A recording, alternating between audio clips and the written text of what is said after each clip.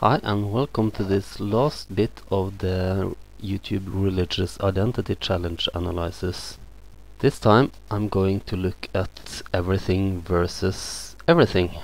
I've left out religious identity as that has already been analyzed.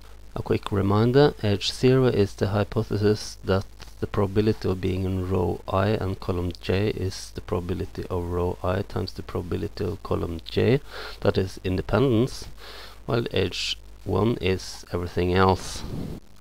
For more, see the previous clips. I'm left with 32 different questions to be compared, one against the other, so there's almost 500 tests, 496. I need robustness, and that means the chi-square test, a frequentist test, which is not to my liking, but beggars can't be choosers. The test rejects when the probability of getting anything so extreme under H0 is below 0.01%. Here's a table showing all dependencies found, sorted by the strength of the dependencies. I'm sure you can't read this, though you can read it in the PDF in the description box. Still, I'm going to organize this a little better by going at the most dependent questions and working my way upwards. Something is striking about those most dependent categories. Much of them can be grouped into the following figure. So we have stance towards masturbation, creationism, life after death, stem cells, age of Earth, and evolution, and they have strong dependencies between them, radiating out from stance towards masturbation, it seems. So I'm sure it's not the final cause of the dependency. So we can take a quick look at masturbation stance versus age of Earth stance, and we see that those with the scientific age of Earth do consider a masturbation to be fun and healthy more often than would be assumed under H0, while the other categories tend to see masturbation as bad behavior or immature behavior. We also can look at creationism versus life after death belief, and what we see is that people who answer no to creationism answers no to life after death, and people answering yes to creationism answers yes to life after death. Well, that's a tendency anyhow. Note that there are people who say yes to creationism and no to life after death. The belief questions are a bit weird sometimes, and maybe people just filled out things too quickly. Back to the graph. There are other very strong connections, but I didn't think they was that interesting, and they're kind of a sideshow. For instance, judge concerns versus fear of judgment. The judge concerns is just a more detailed look at the fear of judgment. And then there's the age group, which is connected to speaking with parents and education is connected to education of parents. An age group is connected to kids, for instance, so it's not that interesting.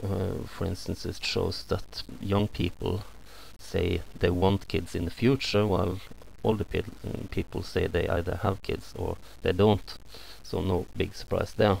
So I'm going to remove them from the graph for now, though some of them can appear later.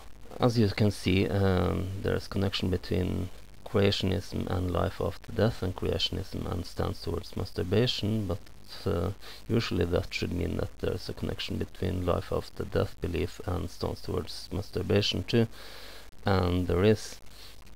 They're just a little bit weaker, but as you can see, there are connections, dependencies between all these 6 categories. As we look at slightly weaker connections, the Big Bang questions comes into the graph between evolution and Big Bang.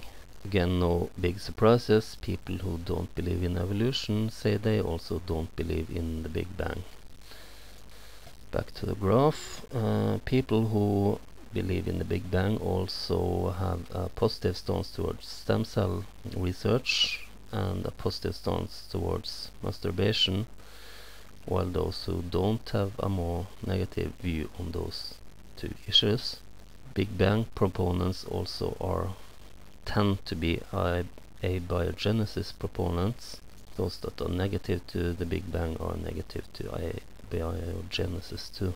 Going towards slightly weaker dependencies again, friends' gender versus the religion of friends appears as a separate issue, and we can take a closer look at that. And it appears that people with all male or all female friends tend to have all friends in the same religion as themselves.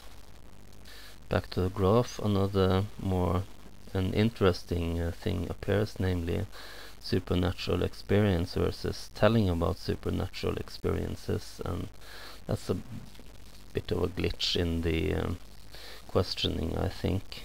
Next up, reincarnation is connected to life after death belief. Reasonable. And on the sideline, switching of religion is connected to religious upbringing. Religious upbringing was again connected to religious identity, and religious identity was connected to several other categories in the main graph, but these connections were kind of weak sometimes, so it's not that strange that we have some disconnection here. Next up, sexual orientation versus educational parents. And as you remember, educational parents were linked to education again. Gender appears linked more strongly to life after death belief, females having a more frequent belief in life after death than males. Then there's supernatural experience, which is found to be connected to the belief in reincarnation and in life after death. So far, abiogenesis has only been connected to life after death belief, or lack of such, and Big Bang belief, but it's also connected to the issue about the age of the Earth. A separate graph appears, those who own videos versus those with religious views in their videos, but that may again be a glitch. Abiogenesis is also connected to stance towards masturbation and to having videos with religious contents, negative or positive.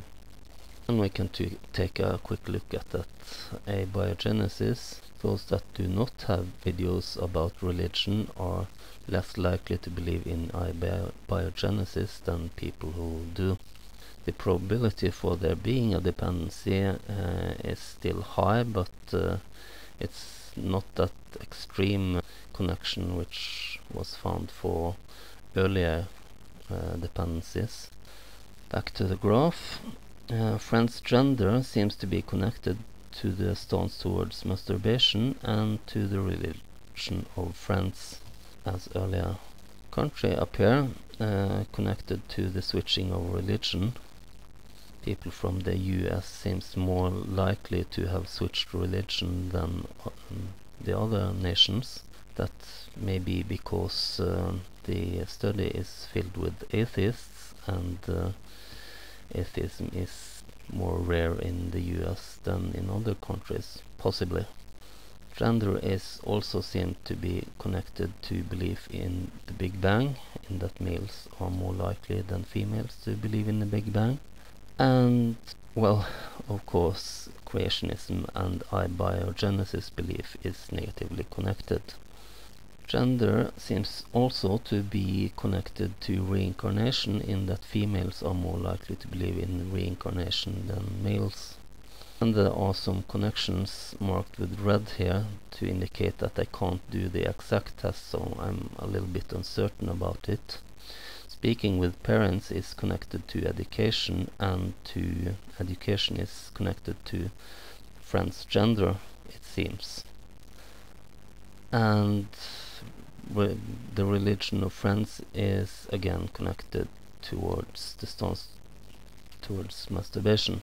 We're now into quite weak connections. Gender seems to be connected to abiogenesis, and sexual orientation seems to be connected to belief in reincarnation, in that bisexuals seem to be more likely to believe in reincarnation than others. It may be tempting to look at this graph and wonder about causal connection, which is it that causes which, but the data can't say anything about that, so that will be speculation.